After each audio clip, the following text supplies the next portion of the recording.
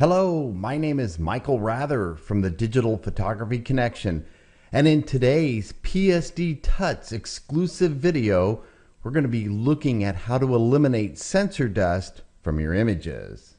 After completing a photo shoot, I'm always excited to get my images onto my computer and then have a look at them inside of Photoshop to really see what I was able to capture.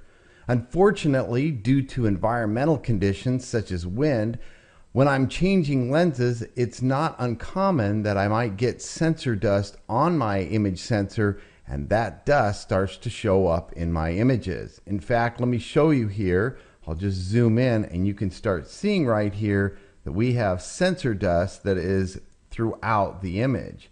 So what do we need to do in order to fix this sensor dust, to bring our image back to the pristine way that it looked when we were actually shooting the shot?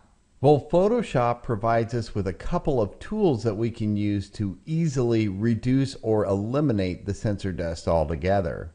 Let me bring my layers palette here into view, and you can see that I have my original background layer. Now what we want to do is we want to create a blank layer that's going to go right above our background layer, because that's the layer we're going to start making our sensor dust adjustments or changes to. We don't want to work on the actual image, and we don't want to work on a copy of the image either, and in a moment I'll show you why. So at the bottom of the layers palette, right to the left of the trash can, is an icon, and we want to click on that to create a new blank layer, and it's going to put the layer right above our background layer. Next, what we want to do is we want to select from the tool palette the spot healing brush tool. And you can see that this tool actually, when you click and hover over it, has 4 tools underneath it. But we want this very first tool, the spot healing brush tool. Now when we click on this tool, we're going to see up in the upper toolbar some choices that we get to make. Now I happen to be working in Photoshop CS5, and a new addition was added to Photoshop CS5, and that is content aware for our brush. So that's what I'm going to select. If you're using an earlier version of Photoshop, you're going to want to select the proximity match. Next, it's very important that you click the sample all layers, because if you don't sample all the layers, when you start trying to make changes, there are no pixels here in this new blank layer, and so no changes are going to be made to your image. You need to make sure that sample all layers has been checked on. Now once I have these settings, what I want to do is zoom into these areas where we actually have our sensor dust. So I'm just going to grab my zoom tool here, and let's go into this area right here. Now I am working on the blank layer, and I do have the spot healing brush tool selected, and I'm just going to start brushing through the area. And as I do, in a moment you're going to see that those areas are now going to be automatically blended. Now what we want to do is I'm going to actually shrink the brush down just a little bit by tapping my left bracket key, and I'm going to get the brush just a little bit larger than the area of the sensor dust that I want to remove, and I'm going to go ahead and click on that. And what's happening is Photoshop is looking at the area where the brush is hovered over, and it is looking at the surrounding pixels next to the sensor dust, and when I click, it's going to go ahead and blend those pixels all together so that we can completely eliminate these areas. Again, you can also click and drag through some of these areas, but we do have to be careful, because I'll show you here in a moment that sometimes we'll get a little bit of bleeding in areas that we really didn't want to have happen, and we're not going to get the results we were looking for. So I'm just going to go through and kind of clean some of these areas up.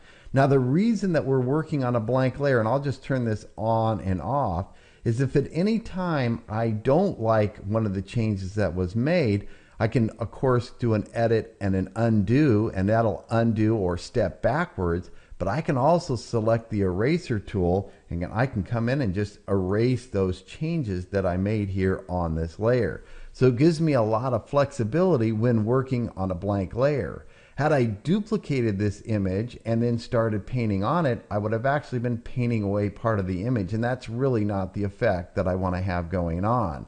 So it's always a good idea to use the blank layer, as I've done here. But I'm just going to undo that here for a moment, and then I'm going to pan through the image just a little bit, and I'm panning by holding down the space bar, which is going to change the cursor into the hand tool. Once again, I'm going to grab my spot healing brush, and I'm just going to go through and start healing some of these areas once again. And we'll just go ahead and make our changes.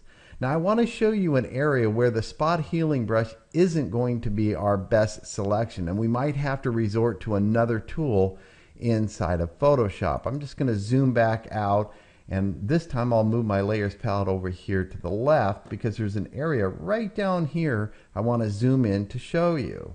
We'll go ahead and zoom in, and you can see that the sensor dust is right along the mountain ridge here of this mountain in the background. Well, if I go ahead and I grab my spot healing brush and I click on that, you'll all of a sudden see, well, it's starting to affect actually the terrain of the mountain. It's not doing exactly what we wanted it to do. The correction is not bad, but it's not perfect. So what I'm going to do is just step backwards by doing a Control or Command Z. And then what I'm going to do is I'm going to grab another tool from the tool palette. I'm going to grab the Clone Stamp tool. Now, once again, when we grab this new tool, the options choices are going to change. We want to make sure that we've got our aligned checked, and we also want to make sure that we're sampling the current layer and below. If we just have the current layer selected, I'll go ahead and select that. I'm going to make a sample point, and to do that, I'm going to click and hold the Option or Alt key down. That's going to give me a sampling area, and then I'm going to hover over the area, and as I click, nothing's going to happen because it's actually sampling from this blank layer. We actually need to sample from the current layer and below because it's the image below or the layer below that we're trying to correct. So again, I'm going to hold down that Option or Alt key and click. And what I want to do is position my cursor or mouse right in between the ridge of this mountain in the background and also the sky. And when I do, then I can just hover that over the area that I want to fix, and with a quick click I can go ahead and clean that up and still maintain the terrain of the mountain in the background. So once again, we're going to be alternating between using the spot healing brush and also using our Clone Stamp tool, but you'll find that these two tools are a really big help to you when you're fixing sensor dust on your image. Well, thank you for joining me today, and I hope that this tutorial will help you when it comes to removing sensor dust from your images.